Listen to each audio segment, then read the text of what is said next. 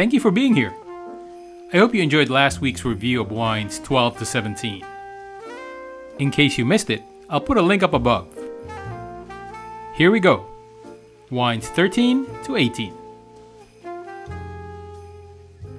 Okay, here we go. Here we go with the wine number 13. Wine number 13 is a Merlot called 12 Generations from Bulgaria.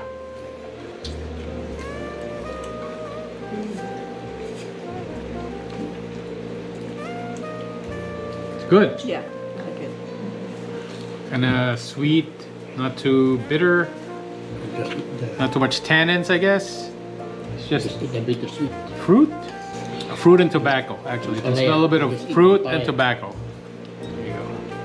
Very good. I would buy that. I would buy that bottle. On to our next wine. It's called Octopada, and it's made with the Macabeo wine grape variety. This is also from Spain. I actually like this wine. It reminds me of a Pinot Grigio, light and crisp, not too sweet. Our next wine, as you can see, is a rosé, or a rosado, as the bottle says. It's called Paloncini from Italy. That's good, a little sour. It's a rosé. Not my favorite. One more, Amanda? I'm gonna finish this. I like that. She does it. Yeah, Mommy. This next wine is red wine from Greece.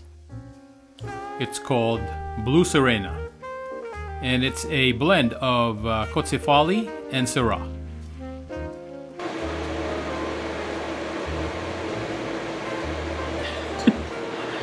It's a kind of blend.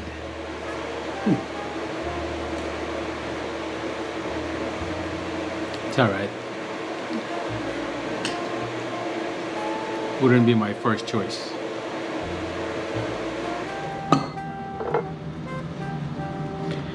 Hey everyone, slight venue change. We're actually at a hotel in downtown San Diego, but we can't forget about the wine advent calendar from Costco, so we brought it. So our next wine is called Pannonia. It's a white blend of Zenit and Gruner Veltliner, whatever that is, and it's a Hungarian white wine. Smells good. Doesn't smell like alcohol.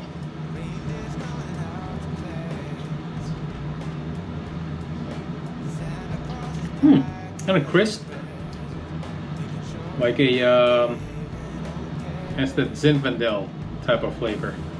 A little sour.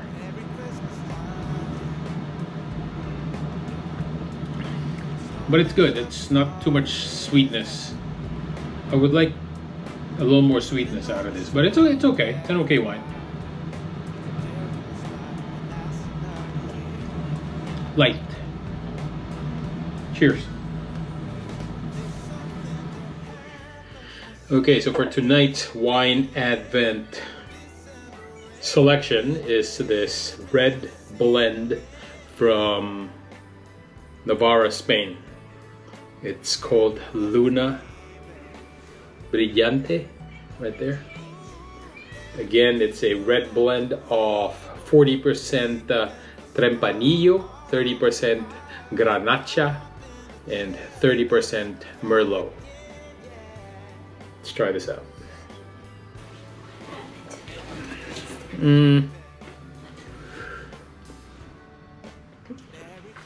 Kind of bland for me.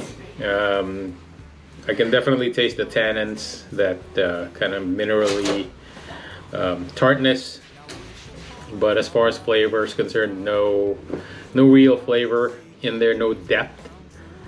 So it's not a I'm not gonna be buying this wine if it's ever put on sale. Again, this is Luna Brillante from Navarra, Spain. Red blend. Okay, I'm gonna give this wine, the Luna Brillante, another chance. I have some tacos over here. Let's see how it drinks when you pair it with food. So here's my carne asada taco.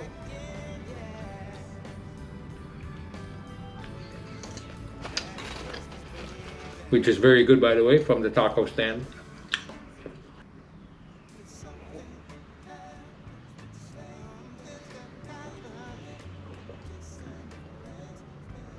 Actually, now it's a more decent wine. It's it brought out the food, kind of brings out the flavor more of the wine, but it's still not as flavorful. Now it's decent. There, I almost lost my my carne asada. But yeah, it's drinkable now. So just in case you end up with that wine, make sure you have it with food. Okay, our last night here at the hotel, and the last bottle that we brought. My apologies, I don't think we were going in order anyway, because I just saw a sign that said this was number 17. Regardless, it is a Ventoux 22 from Côte de Gascon in France. This is another, it just says, an area long known not only for some of the world's greatest brandies, but for exciting, crisp, and fruity white wines as well. So this is, I guess, a fruity white wine. Ours features floral aromas, citrus and green apple notes on the palate, and a brisk, refreshing finish. Okay. Fruity smell. Actually, yeah, it is crisp. It probably still needs to develop some flavor. Another white wine that probably will pair well with something like fish or chicken.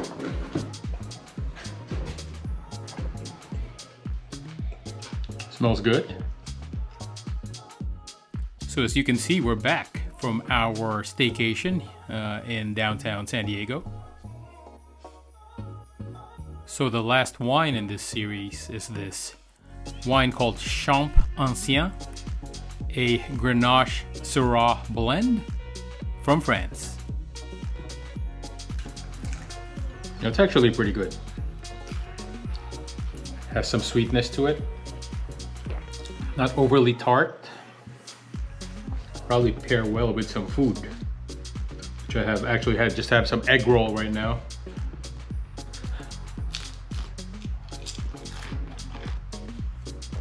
Yes. For a red, that's pretty easy, an easy drink. There's no off-putting taste, there's no off-putting smell. That alcohol that I keep talking about. It's well developed, and definitely a keeper. So I'll probably look for this. I wonder if Costco will carry these brands. They should, right? Hopefully. For a wine that has a 13.4% alcohol by volume, that's kind of high, right? Average, but a little high. You can hardly, maybe that's the dangerous part, you can hardly smell it.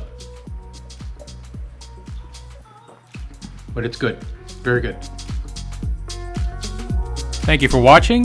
Please join me for the last part of this series next week. I hope you have a Merry Christmas.